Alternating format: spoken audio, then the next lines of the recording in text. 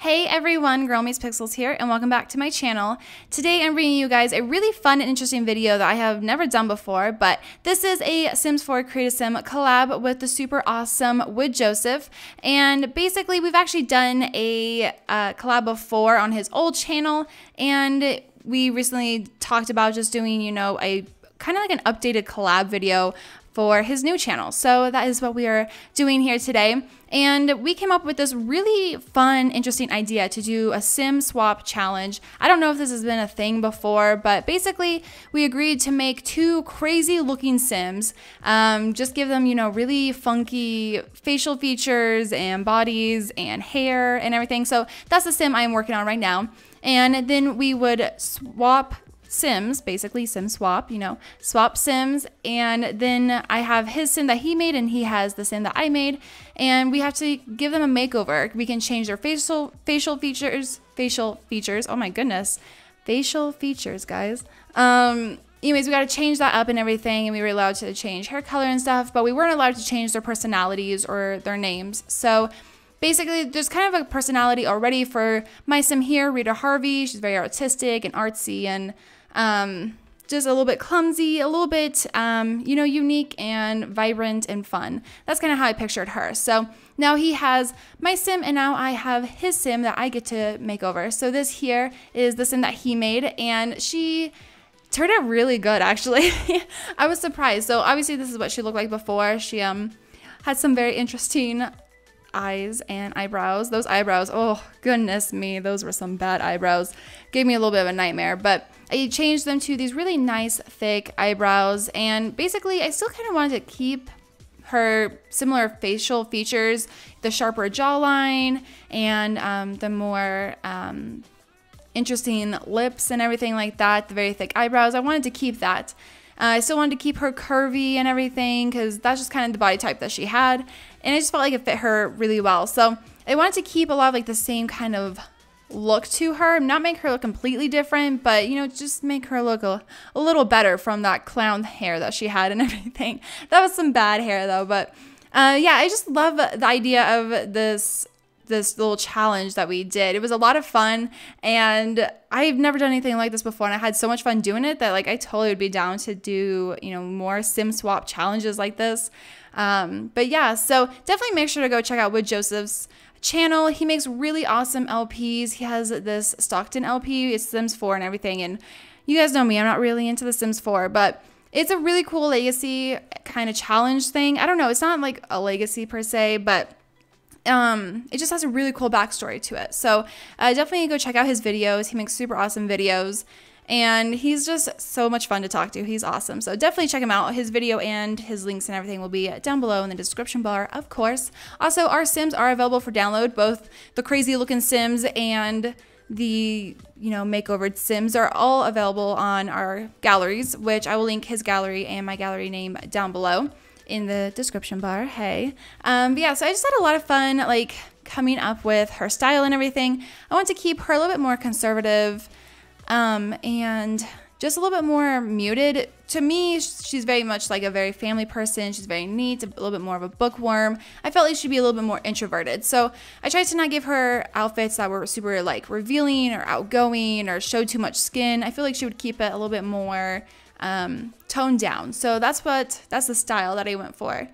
But it took me forever, guys. Like, I could not decide on anything for the longest time, and then I was like, okay, I need to go shopping. So I went to Tumblr and downloaded a whole bunch of new custom content, and hair wise, I don't think I used any of like the new hair that I downloaded, but I did keep like the ponytail and stuff that she had a few minutes ago. I did love that. That hairstyle looks so cute on her. But I did go in and give her, you know, some really cute new clothes.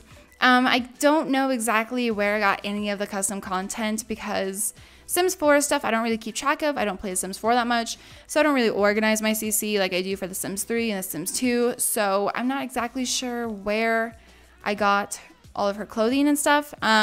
I just recommend going and searching on Tumblr for Sims 4 Maxis Match clothing. I'm sure you guys can find a lot of the stuff that I found. because I just went on the main page there and clicked some stuff, and I was like, okay, this works, this is cute. So yeah, so at first I started wanting to do like this cute like little crop top and maxi skirt, but then I felt like she looked like, I don't know, like medieval peasant or something. So I was like, okay, that is not the look for her. And then I wanted to do like a cute crop top. So I actually ended up going with this super adorable turtleneck sweater, which I'm not a fan of wearing turtleneck sweaters, just because, I don't know, I feel like they just look weird on me.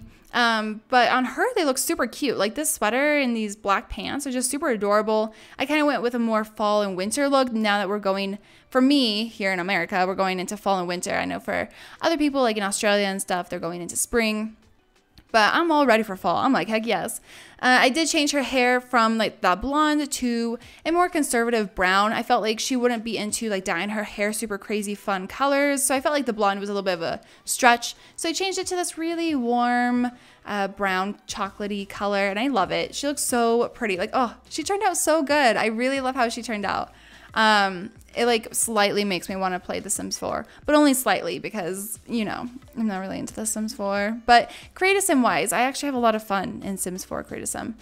But yeah, and this is her formal outfit. I did go do all of her outfits. I've been kind of back and forth on that lately, if I do all of their outfits or just one of their outfits. But for her, I went in and did all of her outfits because, you know, I was feeling it. I was like, you know, there's some really cute stuff in here. Let's do this. But yeah, anyways, I think I'm going to leave you guys here just to see the rest of it, see the rest of her outfits and everything. But thank you guys so much for watching. I hope you guys really like this cool challenge video kind of thing. It was a lot of fun, and Joseph was just so like kind to come up with this super awesome idea. It was mostly his idea, so most of the credit goes to him. Then I kind of, you know, gave my 2 cents a little bit, but he came up with the idea. He's like, what if we like trade Sims? I was like, yes, oh my gosh, that sounds like so much fun. So he totally gets all the credit for it, honestly. But yeah, thank you guys so much for watching. Make sure to go check out his channel. He makes super awesome videos, and he is just super awesome. So check him out. But yeah, thank you guys again for watching, and I will see you all in my very next video.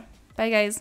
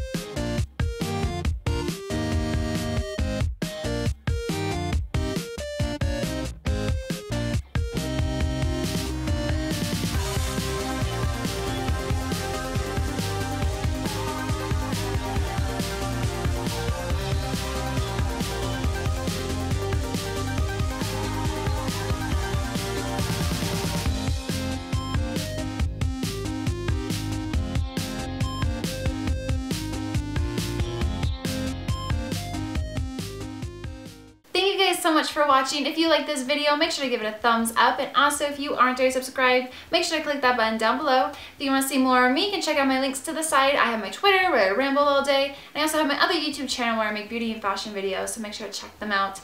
Thank you guys again for watching, and I will see you all next time. Bye!